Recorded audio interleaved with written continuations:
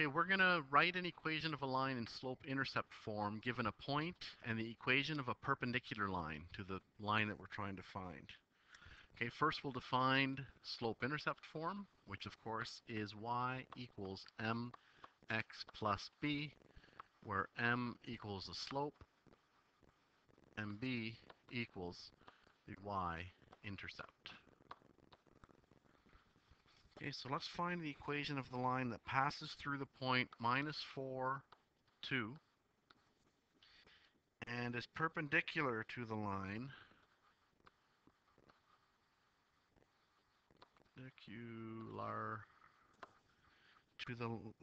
whose equation is y equals 1/3 x plus 7. Okay, so we're going to need the slope in order to find the equation of the line.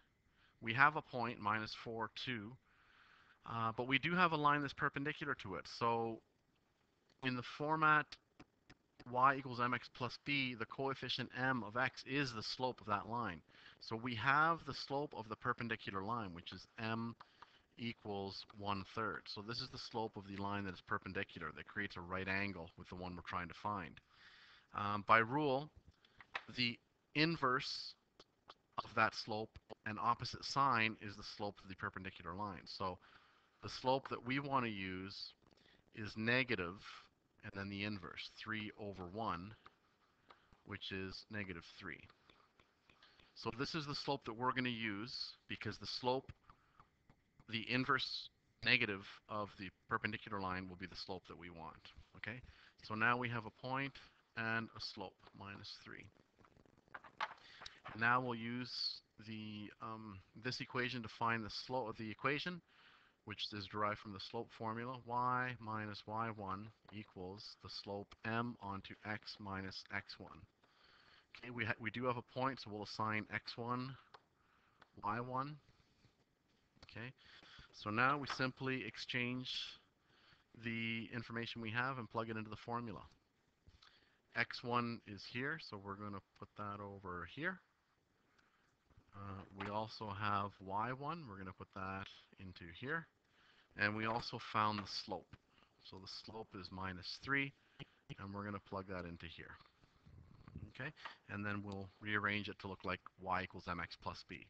So now we go y minus the y1 value, which is 2, equals m is the slope we found as -3, onto x minus x1 value, which we assigned to be -4, so -4.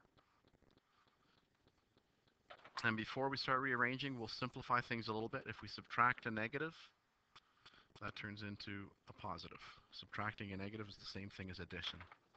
So now let's rewrite it. Y minus 2 equals -3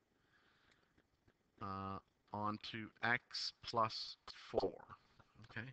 The next thing we're going to do is get rid of the brackets on the right-hand side. So we're going to distribute the -3 into the brackets. So we will rewrite what we have so far as y minus 2 equals -3 times x is -3x. -3 times plus 4 is -12. Okay.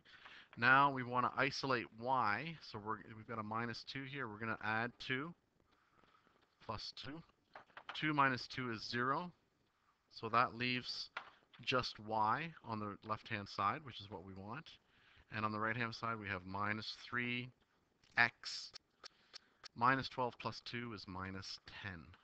Okay, so the final equation for the line that passes through the point -4, 2, and is perpendicular to the line y equals 1/3 x plus 7 is y equals -3x minus 10.